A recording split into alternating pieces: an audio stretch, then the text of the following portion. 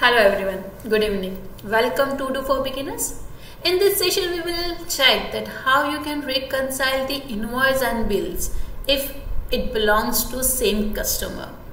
It is common that the same contact will be treated as customer as well as vendor. So managing the both accounts separately, we can offset receivable and payable account in one shot. So without wasting the time, let's jump to the database and let's check that how we can make those reconciliation easy in one shot. Okay, so I'm starting from the scratch. I'm creating one customer, one contact first. So step number one is the creating the contact. I have created that contact which is Pinky Taste. Okay, that is my contact. Now this contact I have created. Now step number two is I'm going to create the invoice for that contact. So let me create the invoice. I am creating, and that customer is Pinky Taste. Now it's a customer. I am adding the product. Product is, let's consider the luxury dining table, and with the price of $5,000. Okay, now let me confirm it. Now step number is clear that we have created the invoice. Now let me create that same contact will be work as a vendor for us. So what I am going to do, I am going to create the vendor bill for that contact.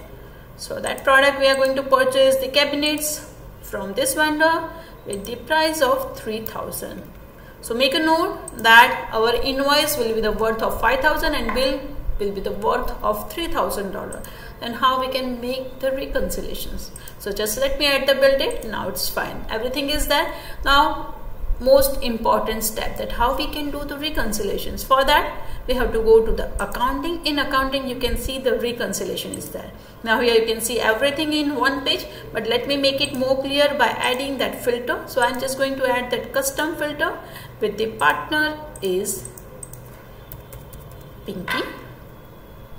Now let me click on that add. Now here you can see that the invoice entry and the bill entry is there. So what we have to do, we have to select and click on the reconciliation. One pop-up will be there, and here we are going to just click on that allow partials. So what happens that 3,000 will be passed from account payable to account receivable, and just let me click on that reconciliation, and boom, those reconciliation will be done. So now let's check the invoice. So if I will open the invoice for that contact, okay, so here the invoice amount was 5,000, and here you can see that paid with that 3,000 and amount to use 2,000. So here the status is partial, but if we will check the bills, the bill will be fully paid because that 3,000 is just we have reconciled with my invoice.